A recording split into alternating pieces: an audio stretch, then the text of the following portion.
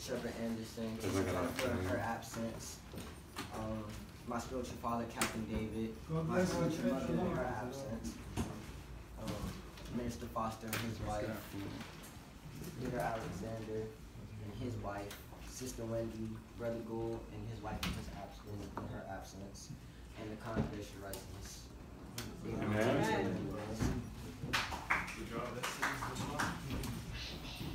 All is found, please stand. Psalm 1. Psalm 1. Blessed is the man that walketh not in the counsel of the ungodly, nor standeth in the way of sinners, nor sitteth in the seat of the scornful. But his delight is in the law of the Lord. Doth he meditate day and night, and he shall be like a tree planted by the rivers of water, which bringeth forth in his due seasons. His leaves also shall not wither, and do that shall prosper.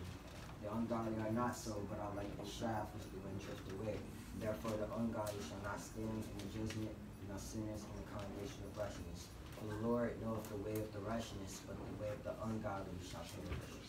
Glory to the Father, and to the Son, and Spirit, and to the Holy Spirit, as it was in the beginning, as it was in the beginning, now and ever shall be, is now and ever shall be, world without end. Amen. Praise the Lord. Hallelujah. So now, as I just read Psalms 1, in school, I'm told to find the objective of what I'm reading. So, in the objective, we see that this specific psalm is trying to give us two paths, telling us about two paths, the righteous path and the ungodly path. Amen.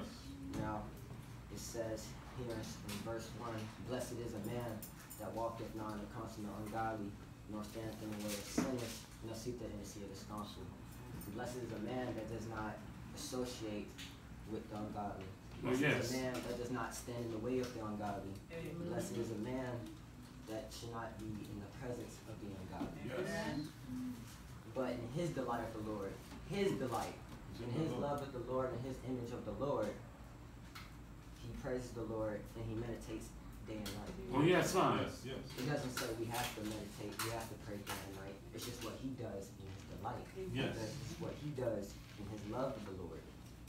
We might do other things. We may come to church every Sunday. We may give our tithes every Sunday. We might sing and praise. We might dance. We might do other things. Now it says, you shall be like a tree, in verse 3, you shall be like a tree planted by rivers of water, which bring forth fruits in every season.